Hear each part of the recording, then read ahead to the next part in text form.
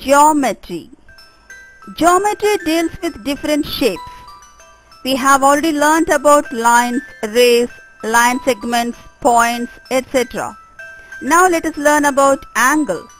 What is an angle? The interior of the two lines having common initial point is called an angle. There are three types of angles: right angle, obtuse angle, acute angle. Right angle.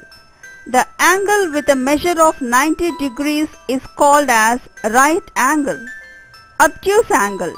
The angle with a measure above 90 degrees is called obtuse angle. Acute angle. An angle with a measure below 90 degrees is called acute angle. How to measure an angle? An angle can be measured with a protractor. Look at the picture of protractor. It consists of 180-degree equal divisions. Each division is equal to 1 degree. Hence, 180 divisions are equal to 180 degrees.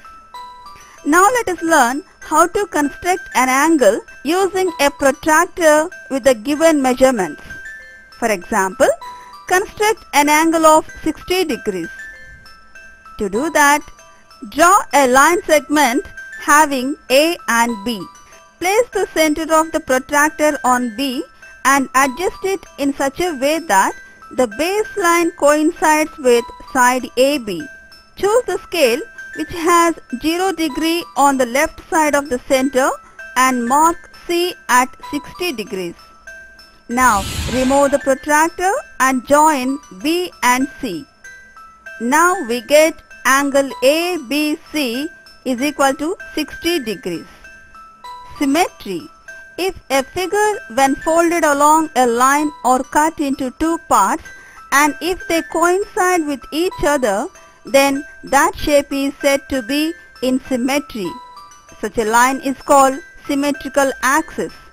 Look at the examples. Reflection. When a mirror is placed along the axis of symmetry, the object reflects, that is known as reflection. Now let us learn about some properties of reflection.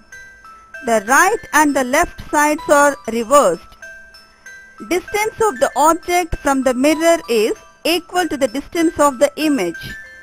There is no change in the color of the object.